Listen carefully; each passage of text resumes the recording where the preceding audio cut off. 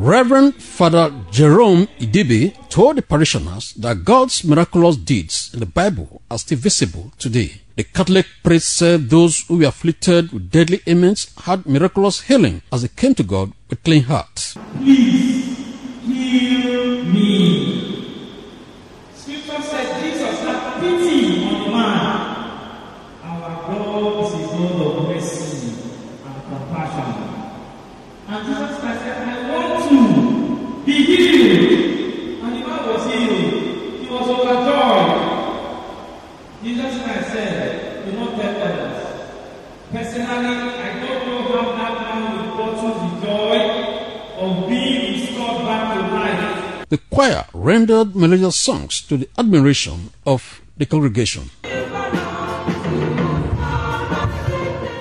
The Esama of Benin and Honorary Rominal Consul to Edo and Delta States of Nigeria, His Excellency Sir Chief Dr. Gabriel Osawaru Igbinedion, was among parishioners that attended the Mass. William Yamah reporting.